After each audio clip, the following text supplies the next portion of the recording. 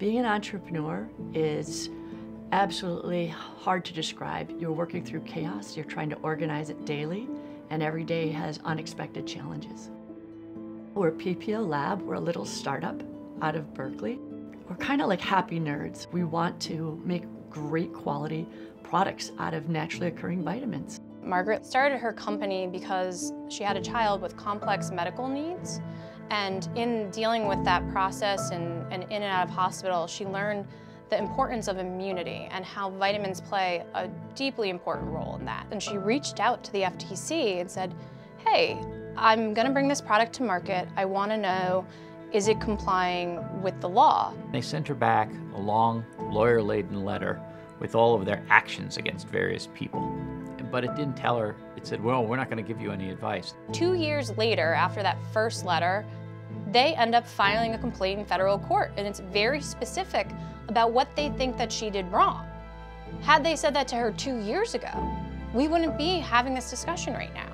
I'm a rule follower. I want to do things the right way. Where did I go wrong? As far as I'm aware, the FTC doesn't have a single doctor in its personnel, and yet they purport to know everything about supplements and what you can and cannot say about them. This is a tiny little operation. They want to fine her hundreds of thousands of dollars for selling basically vitamins. They want to destroy this woman's life. No normal organization would do that. Only a rogue administrative agency uncontrolled by any elected official would even attempt it. The federal government, they wanted to set me up to fail, and that's so frustrating.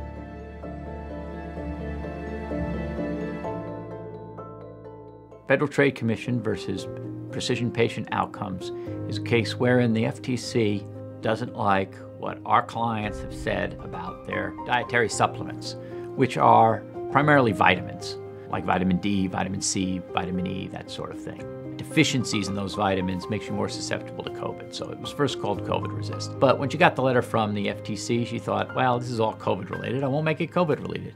So she called it virus resist. And they don't like that either. We know that there's been no consumer complaints about these products. We know that COVID resist was never sold. We know that the FTC was aware of both of those facts before they filed the complaint. When I got notified by the FTC, it was such a dark tunnel. I can only remember feeling darkness.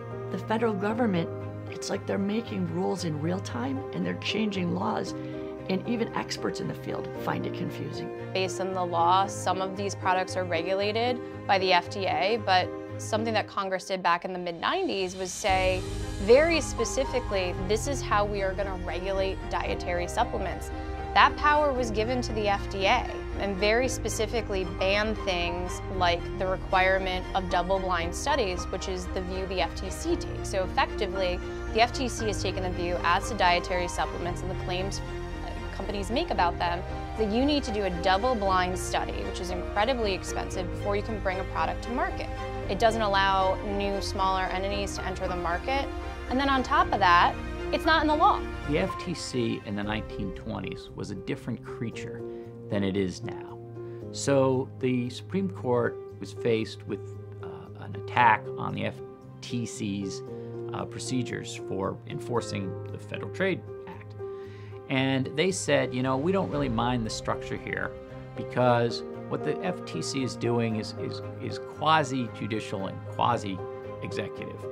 But what it does now, I mean, bringing a case in federal court is not quasi-anything. It's an executive action. And in order to do that, they have to, under the statute, pass it by the Justice Department. And the Justice Department passed on it.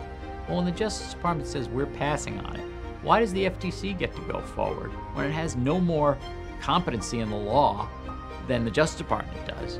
And the Justice Department has long-standing policies and procedures that are understandable and that are controllable by the president. The FTC really doesn't. We're attacking the structure of the FTC. Department of Justice, Department of Energy are set up under the constitutional structure that the president has to control the commissioners. He has to be able to fire them, and that is not the case in the FTC context. Also, the commissioners have staggered terms, which means that one president can't control the whole FTC. So what you have is an guided missile of an agency constitutionally. This was my dream. This is my absolute living my best life.